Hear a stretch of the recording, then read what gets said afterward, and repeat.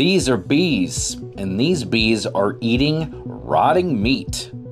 They are called vulture bees, and they get their name for a reason. They do not sting. Instead of getting their food from plants and pollen, they get it from meat. They have a ton of bacteria in their gut that helps them digest it. And yes, they do produce honey.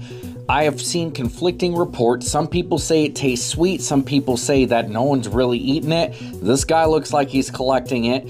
The reason I can pretty much say that this probably is actually one of their nests is because they don't lay a honeycomb like a regular bee does.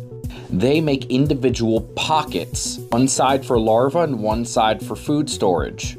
Unlike normal bees, which only give enough food for their young during the larval stage, vulture bees give them enough food until they're an adult. From what I've gathered, the acidity of their stomach destroys all the bacteria. Honey should be non-toxic to eat.